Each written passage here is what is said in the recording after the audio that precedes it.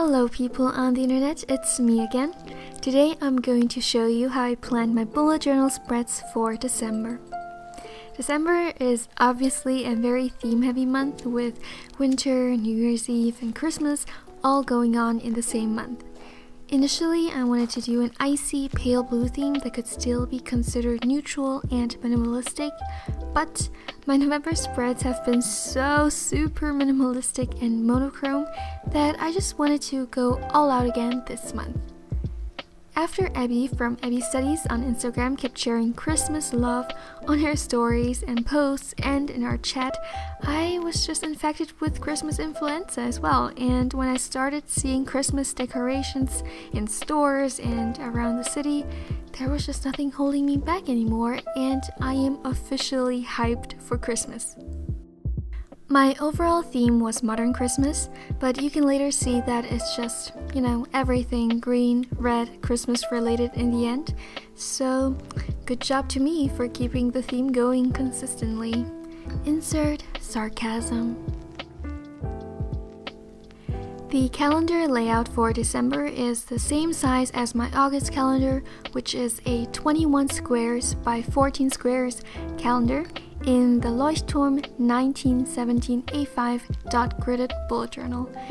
Someone pointed out that they had a difficult time recreating some of my spreads because I never mentioned the sizes of the elements, so I decided to include them all in the video, and I will try to mention them verbally again as well.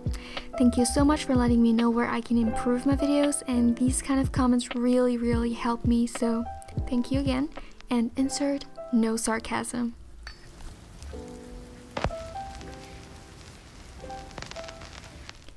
I kind of liked my overview of study topics I had to cover last month, so I'm including that again this month, but I'm changing the columns into 2 Christmas wreaths with stars and dots and tiny circles as decoration, because you can never go wrong with those, in my opinion at least.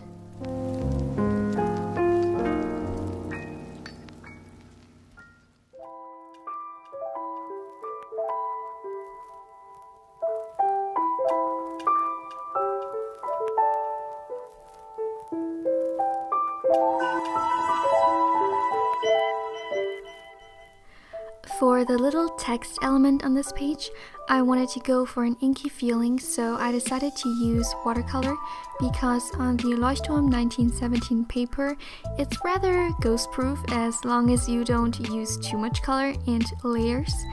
If I had used actual ink to do the lettering, I think the ghosting would have been enormous. So watercolor was, just my way to achieve the same effect or a similar effect with less ghosting.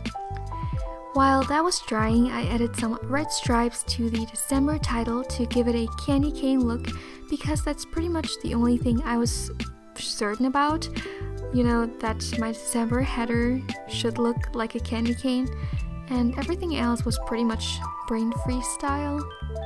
So yeah, that was very important to me, that December would look like a candy cane.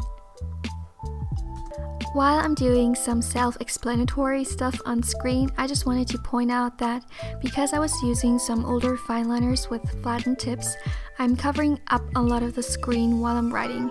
This is something that I definitely want to improve next year. Oh, crazy.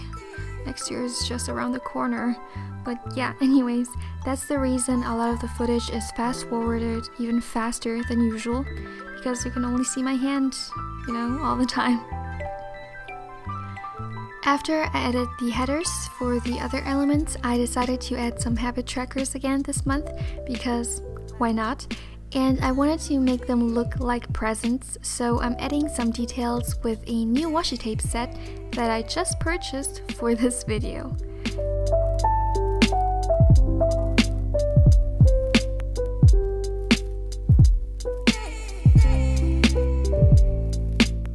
To fill up the space on the bottom, I added some vintage style washi tape and some Christmas themed washi tape from the set I just mentioned.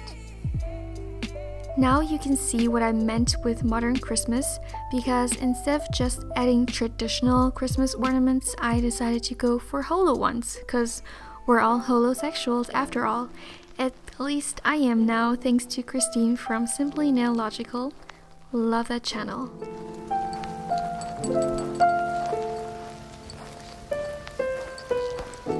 I kind of regret adding the colors to the calendar because I think it looks a little messy afterwards and just too much.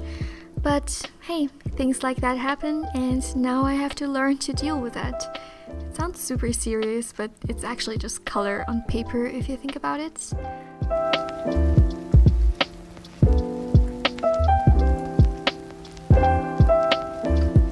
For the next page, I decided to add another blocking element with scrapbook paper. Initially, I cut out a house patterned paper, but I didn't like it after I had glued it in, so I went with a soft pastel vintagey paper with kids and a snowman. The quote I chose was initially meant to be for the other paper, which made a lot more sense, you know, cause houses represent the town and Santa Claus is coming to town. But now it makes less sense with the snowman as the backdrop, but oh well, it's still Christmas themed overall. And this is what I meant with slowly just adapting a general Christmas theme this month.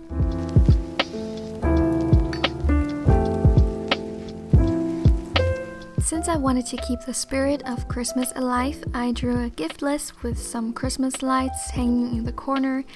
And because Christmas is all about love and family and warmth and coziness and presents, I don't know why I just said that very weirdly, but I wanted to include a little gratitude section to fill the space up on the bottom. That's also because I've been realizing more frequently than usual just how lucky I am to have been born into my family and to be able to live the life I am currently living, and how grateful I should be. So I wanted to keep reminding myself to stay humble and grateful, and that was just very serious. At least for me, that was very serious. So what happened? Did I just show feelings? Moving on. Oh, before I forget, the font is inspired by Sarah from Lucky Letters on Instagram. She was actually the reason why I decided to start a bullet journal to begin with, but I'm sure we'll cover that someday too. You know, my origin story. And it's finally time for my weekly spread.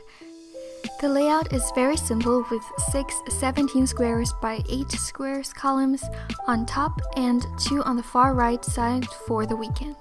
Because I had so much space left, I decided to add a meal log again, and of course my overview cannot be missed in a weekly spread of mine. And then I just doodled a little bit. I mean, the decoration process is quite self-explanatory, so I don't really feel like explaining everything because that would be just so boring. But basically I wanted to go for a lighter Christmas colored theme this week, using a lot more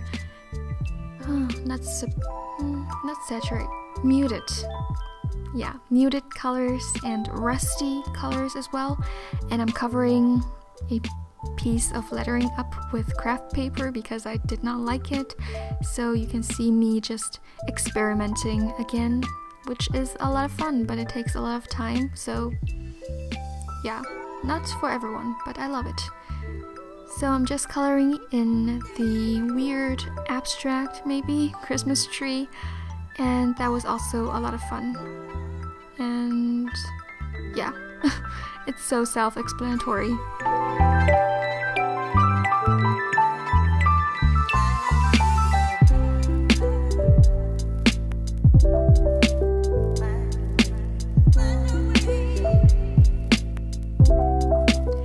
I'm using watercolor again because this set has some rusty, earthy tones that suited the washi tape I used and the Christmas tree.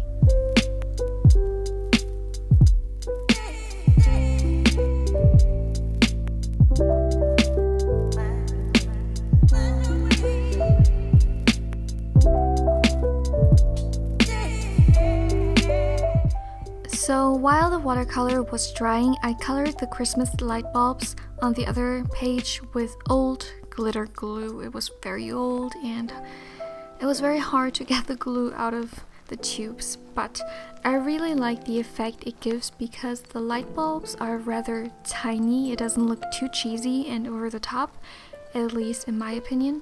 And you know, basically we're done now with this setup. Of course, I'm going to show you what the finished product of Heart Young Adult Sweat looks like, and I kind of really am okay with it. I'm not loving it, but I also really feel the Christmas vibes going on, and obviously the holo, and I hope that you guys really, not really, but at least enjoyed it a little bit.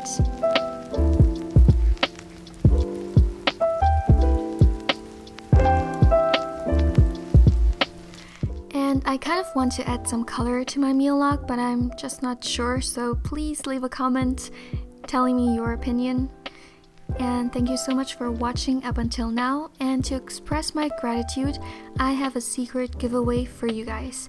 I want to give away the Christmas washi tape set that I used in this video. I mean, I know it's used, but you guys saw how much I used of it, so that's still okay in my opinion. And I decided to add 2 more new sticker sheets to the giveaway.